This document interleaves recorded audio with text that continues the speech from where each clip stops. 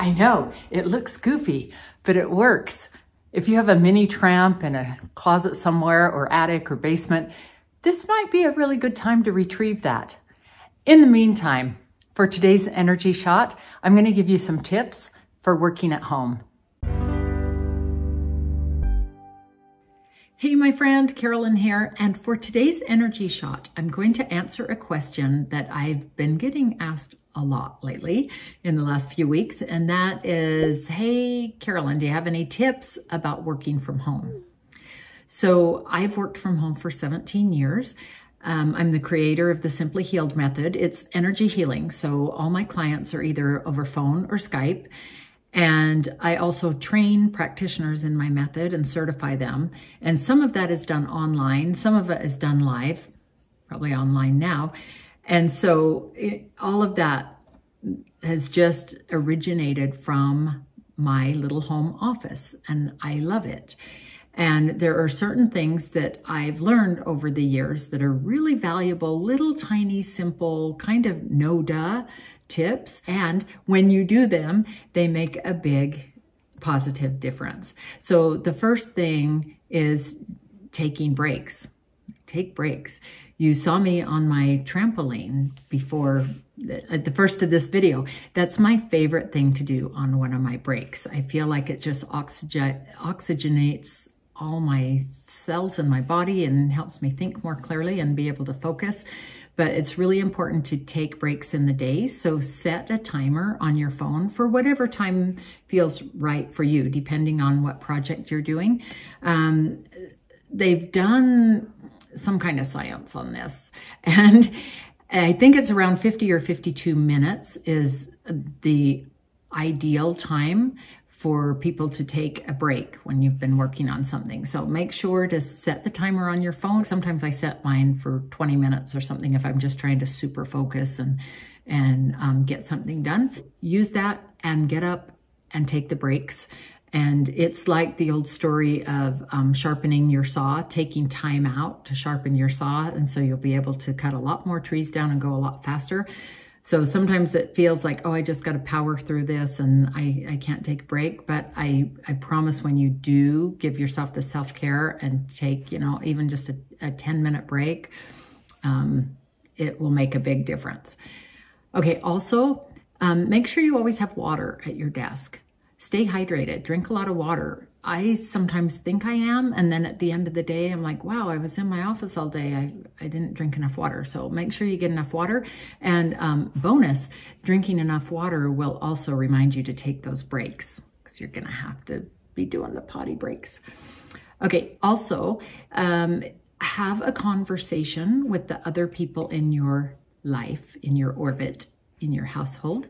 If you have, if you do not live alone, whether you have an office or you may not even have an office, but you just have an office space, a workspace set up, make sure the other people know what your boundaries are, what your rules for when they can talk to you or interrupt. And I kind of go by Captain Barbossa's line about, it's really more like guidelines. So set your guidelines how you need them to. For example, when I have my office door closed, people know don't come in because I'm either, I'm usually with a client on phone or Skype. If I'm recording something, I do an additional step and put a little post-it note outside recording, don't come in. And if I'm just doing emails and things that I can be interrupted, that's fine. I'll just have my door slightly open. So you decide what works for you, and then the important part is you have that conversation with other people, because don't just assume that people in your house know that you're working. Yeah, they know you're working, but they didn't know you had any rules about how much time you need, or if the door's shut, don't interrupt, and all of that stuff. So I know it seems so simple, but use that, do it. Let's see, my other thing is stick to your morning routine. So if you don't have a morning routine, now is probably a super good time to start one. But anything that happens in your morning routine it should probably happen before checking emails, before going in your office. Once in a while, if I've got a big project or something going on, I actually will check emails just on my phone before going in my office, just to make sure there's nothing like I need to quickly get back to before I spend the time, on my prayer, meditation, exercise, the things that I like to do in the morning before going into my office. I want to be able to relax while I do those and not feel like, ooh, was there an email or something going on this morning that I really had to get back to? So only on certain times I'll do that. I'll check out my emails on my phone quickly just to see if there's anything pressing.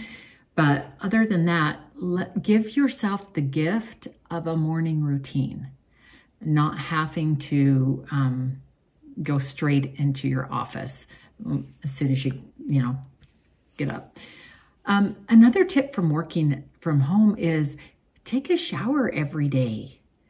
Like, it's easy to just, when you're working on projects and you're working a lot, to just get up and start working and think, oh, let me just check these emails and then I'll go get in the shower later. And then the day goes on and you end up not. Does that sound like I've had personal experience with that or something? Maybe I have, yes. I've worked from home for 17 years. Did I say that before? A long time. And we have 5 kids. So I did have kids at home while I was, I was raising kids while I was also raising a company. So now I've only got one bird still in the nest, but I kind of learned and worked into all these things all through all those 17 years. And I know most of those sound really simple, but a lot of times the most simple things people just kind of brush by because you think, oh, well, yeah, of course. But there may come a time where you go, oh yeah, I forgot, I haven't been doing that, or I need to establish that.